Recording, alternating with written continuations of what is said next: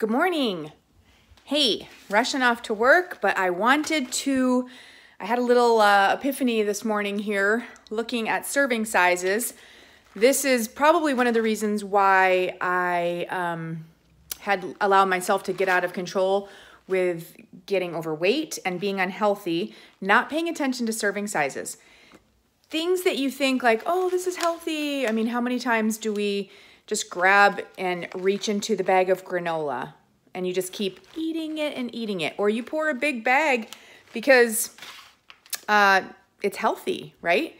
So here's two items. It's a granola. Totally seems like, wow, this is like some kind of diet food, right? It's paleo, it's keto friendly, it's low net carbs, high protein, gluten-free, grain-free, sugar-free, soy-free. What's in it?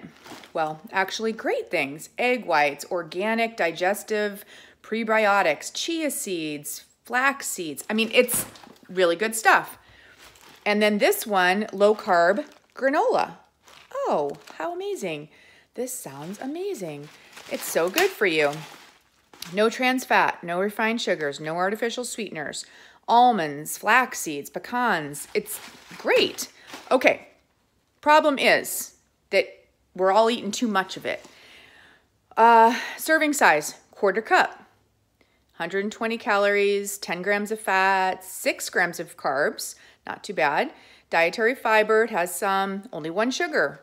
So my old ways, like I'd be eating out of the bag or pouring it in a big bag to take with me.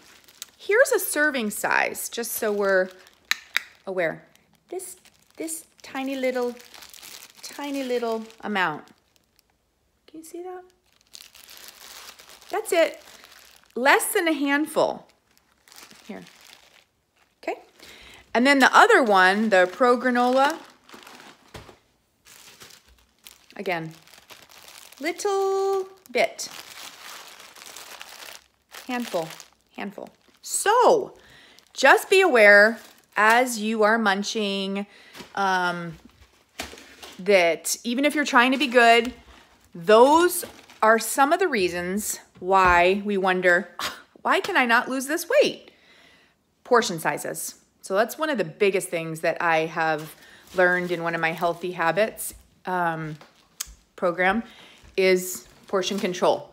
So that's it. That is my Wednesday wow. And I hope you have an amazing day today. It's over the hump day. 2 more days till Friday. That's it. Have a great day. In health always, Julie.